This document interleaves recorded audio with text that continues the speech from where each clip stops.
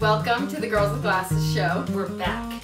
And we are going to put together a little room, a little corner space. Let's say you're in an apartment. You can't paint the walls. Boo! That doesn't mean you have to settle for just a blank blah space. You can dress it up, can't you? You can. All you need is a little inspiration. Who's our inspiration?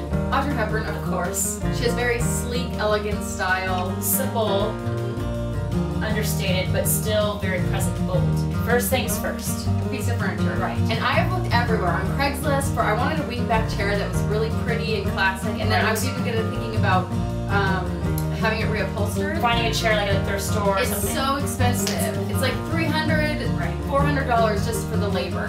Or you can like go take a class how to reupholster. That would be a great idea. It would be great, and we encourage all you to your do that. friends would love you. What's the next best option? Overstock.com. I went on and I found this chair right around $150. Place on the corner. How about some artwork? What's great about this picture is it is of our inspiration, Audrey Hepburn, and it goes with the black and white. And there's no reason why you can't add more pattern. So I'm going to throw a few throw pillows on here that also have patterns. We're in the season of like patterns on patterns on patterns. It takes some time to accumulate kind of the confidence to throw a bold pattern on top of a bold pattern, but just do it.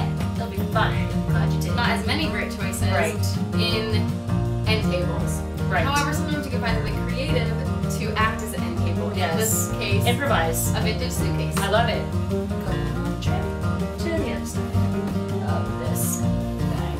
A little over the floor. That's okay. That's why we're going to take some fantastic coffee table books, like so.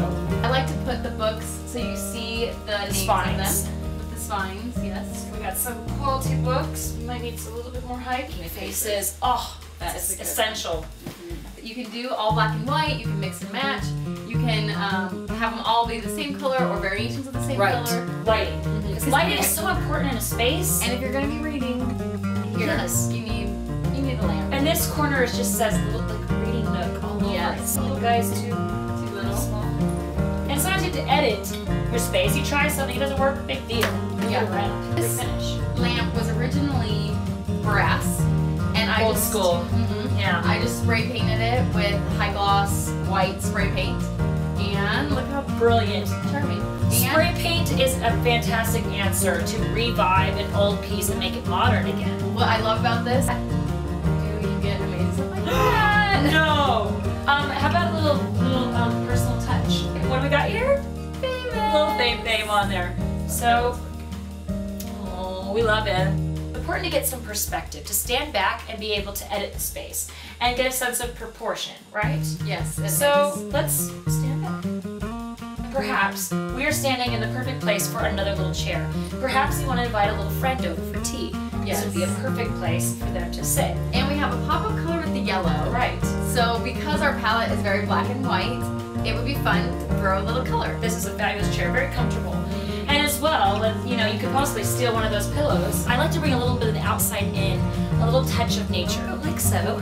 Which is from IKEA. Oh, yeah, isn't that adorable? And honestly, we're cheating. This isn't real because, let's face it, you go out of town, you forget to water your plant, it's a goner. Good job. Cheers. Cheers.